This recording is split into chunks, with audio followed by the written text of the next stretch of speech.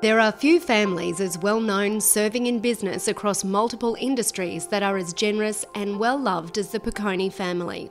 From humble beginnings, the Piccone family are now in their fourth generation. They continue to punch well above their weight in terms of their contribution to the local economy. From owning a number of IGA grocery stores, bakeries, butcheries, hotels, residential developments, and some of the largest fruit farms in Australia, the family of 6 children are acutely aware of the importance of supporting local business to keep the regional circular economy flourishing.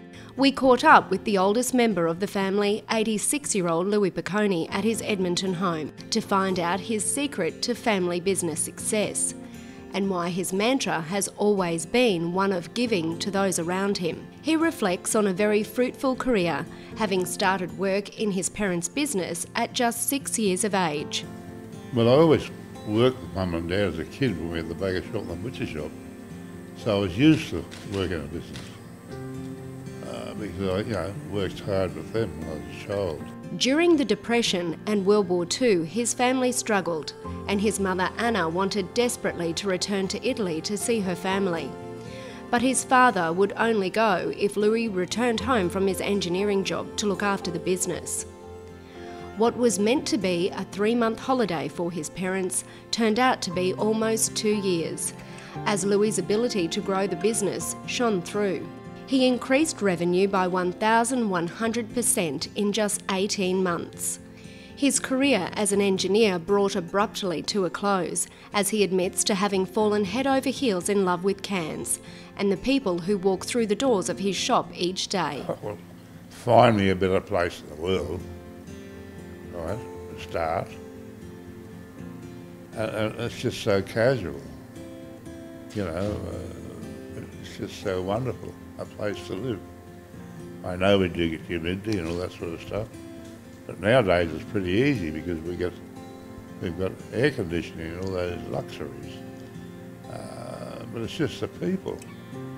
We have such a mixture of wonderful people. I love people. The mantra "Give and you shall receive" could have been written for the Piccone family. Their net worth as a family enterprise, although undisclosed, is significant. But for a wealthy far northern dynasty, they are also one of the biggest charitable contributors in the community, giving hundreds of thousands of dollars each and every year to local sporting groups, charities, and many other worthy causes. Yes, I've always told my family, we live in the community, they give us our support, and therefore we should support our community. And that's what I've always been about. The size of the man's smile, a direct reflection of his big heart. The joy of giving. We do get benefit, but for years we gave and didn't get any benefit. It took a long time for the public to wake up. But my sons have done a very good job. And not only my sons, anyone in my family, they've all got big hearts, a whole lot. And they all give a lot of themselves to other people. So that's what we've been taught, and that's the culture of the Piccone family. It's just, we're all here to help each other. From a young adult, son John has managed the finances of the family companies. His brother Peter made it very clear that he wasn't interested in paperwork and was best placed on the shop floor. John jokes about how they both realised each other's strengths from day one. Peter asked me to look after the bills, the invoices, so I turned up for work and he said, "Okay, you pay the bills." We had this old desk and it had 2 drawers in it, and the top drawer were all these invoices, and they were nice and just flat, no organisation, no order or anything.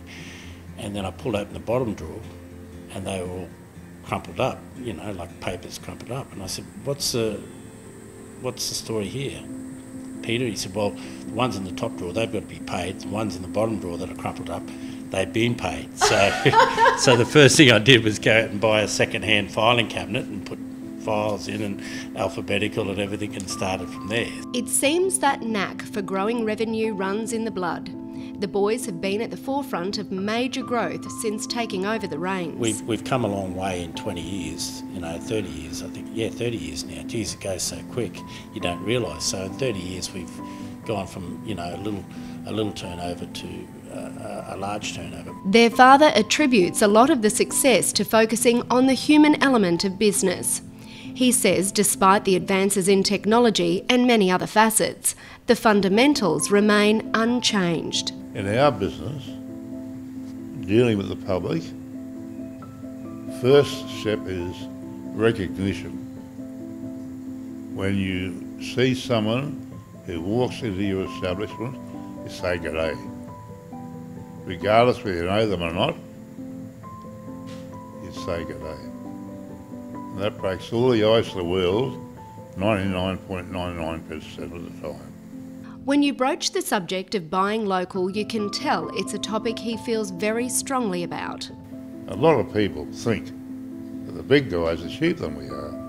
But no. If you go to the whole shop, there's so much difference.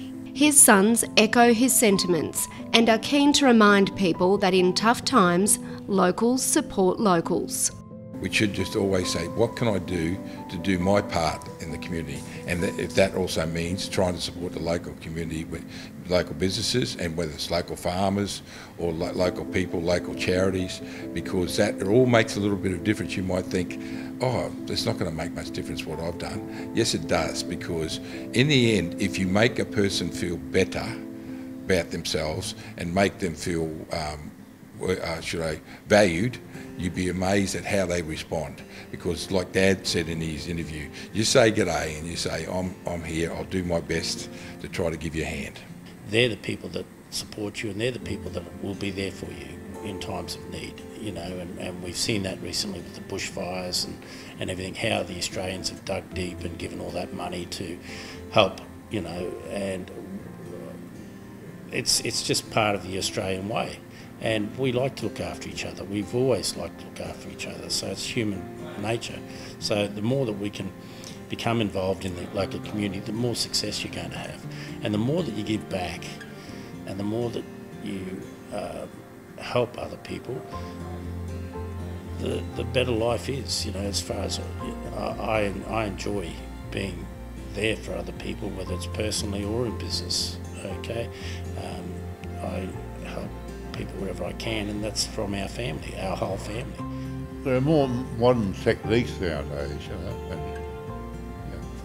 all that sort of stuff. But at the same token, it's different, but it's still the same. Doesn't matter who people are, right?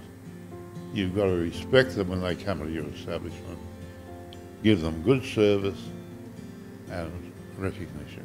One of Louis' most cherished moments in business, not surprisingly, is a time that involves his staff, when shops weren't open 7 days a week and people had more time to spend with their family and friends. And despite being in his late 80s, fully retired and battling a few health issues, Louis still keeps his finger on the pulse. He maintains his home office with a direct phone line to his sons, so he can call them each day to check on the company's operations. At my age, I'm still answering to my father, but that's okay because I love him, and it's important that without him we wouldn't be where we are. So he gave us the opportunity, we grabbed it with both hands, and we've just got on. As a parting piece of advice to anyone in business or anyone in a job they're not fond of, Lou Piccone has these words of wisdom. If you don't enjoy what you're doing, get out. And I've come across so many businesses in my life where the people who are there keep on whinging about their business and don't really like it. It's just like a job. If you came to work for me and you couldn't smile, you didn't enjoy it, I wouldn't want you to. So you're better off going and finding something else you like doing. Simple as that.